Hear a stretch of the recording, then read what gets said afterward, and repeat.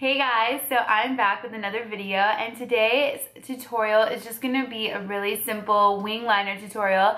I swear to you, wing liner is probably the #1 question that I get from my family and friends. Like, how do you do that? It looks so hard, but I promise you guys, it really isn't. It just takes a little bit of patience and a little bit of practice, and you'll be able to do it in no time. And this video, so go ahead and continue watching if you wanna see how I get my wing liner, and don't forget to like, comment, and subscribe.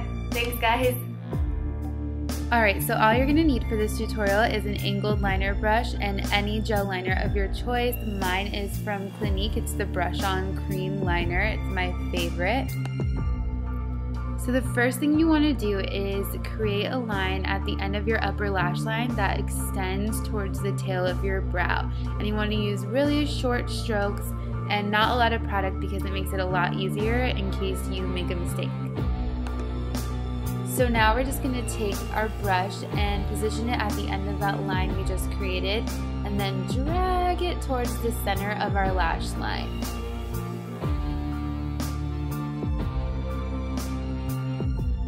And now we're just going to fill in all the little gaps that we made in that triangular shape that we just created, and you want to make sure you get super close to your lash line and fill in the gaps that you might not even see.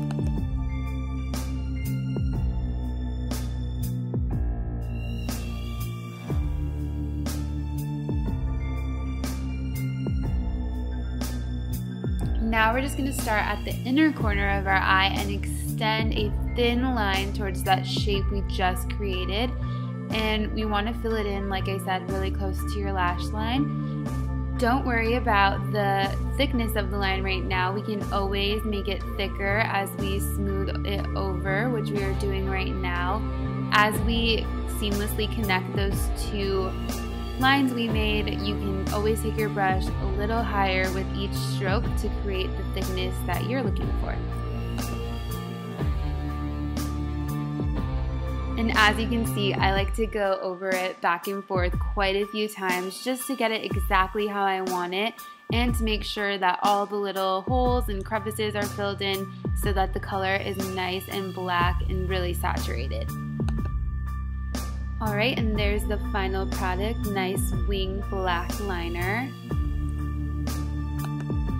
So one more step I like to do for added drama is to just take a liquid liner and sharpen the wing and also darken the color of the liner. This isn't a completely optional step, but it's something I like to do if I'm going out or if I just really want a dramatic cat eye for the day. Alright, well this was my wing liner tutorial. I hope you enjoyed it. Don't forget to give this video a thumbs up if you liked it, and also leave me suggestions for other videos you'd like to see me do. Thanks again for watching, guys.